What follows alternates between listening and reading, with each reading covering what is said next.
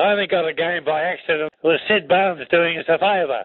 Dick Pollard smashed a ball off Ian Johnson and it collected Sid Barnes in the kidneys. He just went down like a stunned millet, you know, and he ended up having a fortnight in the hospital, so it meant he couldn't play in the Leeds Test match.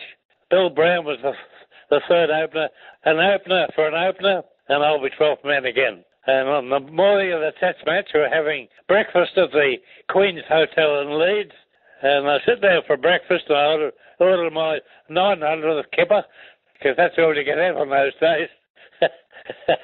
And I sat down and all of a sudden Bradman sat alongside me and he said, "You're playing today."